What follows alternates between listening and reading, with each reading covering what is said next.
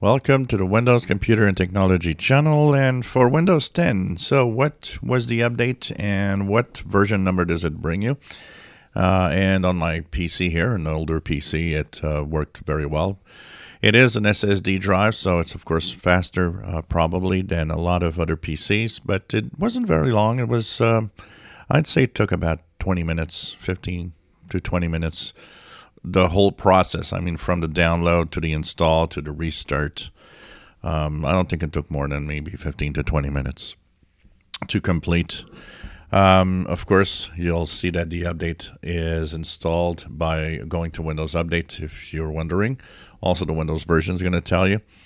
Once again, fixes 68 flaws total, but 60 days, some of them in Windows. So it's very important to actually apply these updates. So if you look at your update history, of course, the update that came was KB5019959. And that actually brings on the build number, depending on where you are. 21H1 users are on 19043.2251. 21H2 are 19044.2251.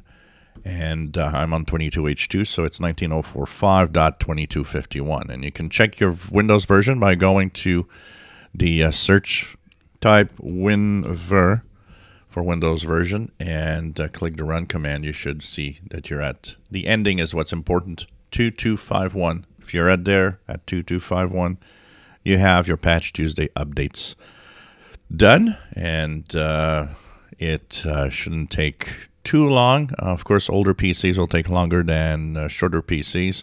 One note, though, people that saying that it takes 6 or 7 or 8 hours on their PC, you have a problem with your PC. No updates take that amount of time on a normal functioning PC.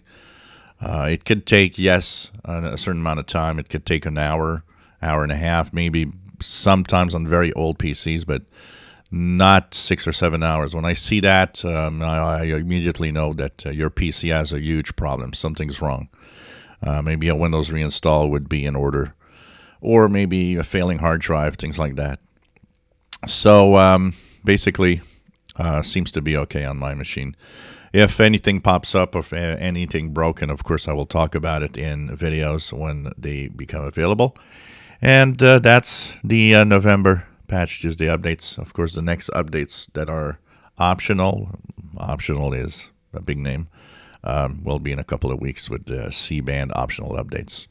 Of course, once again, like I told you, if you haven't installed the optional update of October, they will install on your machine at the same time. So, for example, if I would add that, maybe now I would be at half an hour or a little more for my updates to install. So that will add to the time of the install also if the optional updates were not installed in October. If you enjoy my videos, please subscribe, give us thumbs up. Thank you for watching.